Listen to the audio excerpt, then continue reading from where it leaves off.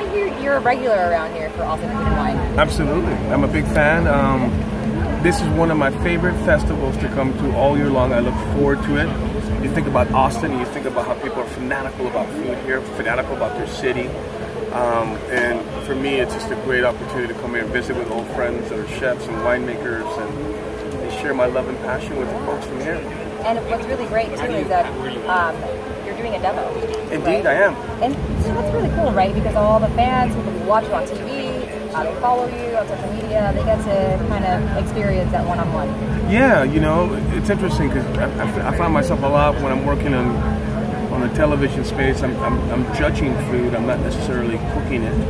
So I think this is a really great opportunity for folks to have a little window into how I like to cook, what's important to me, hear my voice, and how fanatical and concerned I am with authenticity of food and flavor. So that's what the demos are about. They're fun too. Yeah. And I get to say thank you to everybody, which is great. Whenever people think of you, they think of your restaurants in New Orleans. But how about Austin? Think that's in the future for you? I would love to potentially do something in Austin or even in Texas in general. You know, I'm an El Paso boy from West Texas, and when I come to anywhere in Texas, I feel like I'm home. My whole thing is I just want to make sure I spend enough time here. Like anything I put my name on, I want to make sure I take care of it, and make sure we nurture it. I feel like they were just cheering for that answer. Yeah, maybe they want. Maybe that's a sign. I agree. Who knows? But yeah, Austin is an amazing food city. I think it's the food city of all of Texas. I think the quality of chefs, the quality of ingredients here is unequaled anywhere else in the state. And that's why so many people love coming here. We have pretty good weather sometimes. Oh, you have beautiful weather. You have beautiful people. You have great parks. You have great everything here. Just like the allergies kind of stink sometimes. That's the only thing. You can't be perfect at everything.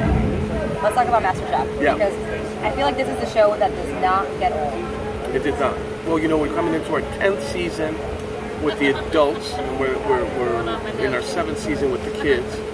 And this year, in season 10 on MasterChef, we really have made a concerted effort to try to really take it to the next level by way of more challenging field experiences with the contestants, traveling with them, and then really just scouring the country to get the best amateur home cooks possible. And we have a beautiful array and diversity of people from all different backgrounds, and also regionally where they're from. I think really imparts a lot of it to make the show special, because they have particular sort of things that they do and nuanced dishes that make a big presence on the show. Would you rather work with the kids or with the adults? What's more challenging and what's more fun?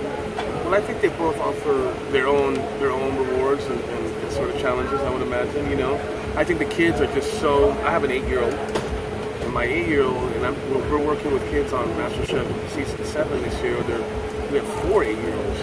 And how prepared and their vocabulary and their preparation and their technique is shocking at that age. And you got to remember, some of these kids, if they're 8, they've been cooking for 4 years with their parents, making breakfast and waffles and cookies and things like that.